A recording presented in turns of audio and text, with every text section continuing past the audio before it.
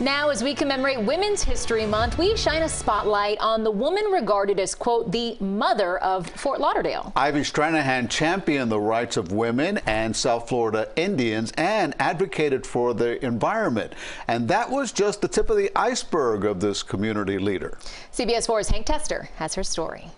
John Della-Cerra Jr. can tell you all about Ivy Stranahan. He knew her well, worked for her, and continues to this day as a tour guide and the maintenance person at Fort Lauderdale's Stranahan House, which, by the way, is the oldest remaining building in Broward County, built in 1901. She was an amazing person and really the mother of the city. So many things that she organized. 18-year-old Ivy Cromartie was hired to teach in a schoolhouse built by the locals.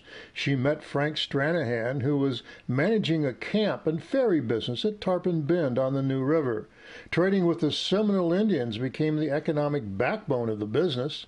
Married in August of 1900, Ivy gave up teaching, but quickly became involved in the budding but remote settlement that was to become Fort Lauderdale. She was constantly involved with education, ecology, women's rights, and Seminoles. Through the years, Ivy Stranahan served on Fort Lauderdale's Planning and Zoning Committee. In Tallahassee, lobbied for the Homestead Exemption Law, founded Broward County's Red Cross chapter, the Campfire Girls, the Audubon Society, Women's Club, established the powerful Friends of the Seminoles, solidifying her longtime devotion to the cause of the area's Indian population. She was constantly trying to improve the life of everybody here, blacks and Seminoles, and a lot of things she was doing there on both fronts weren't very popular with a lot of people, and that didn't deter her. With all the accomplishments and involvement, there was tragedy and hardship.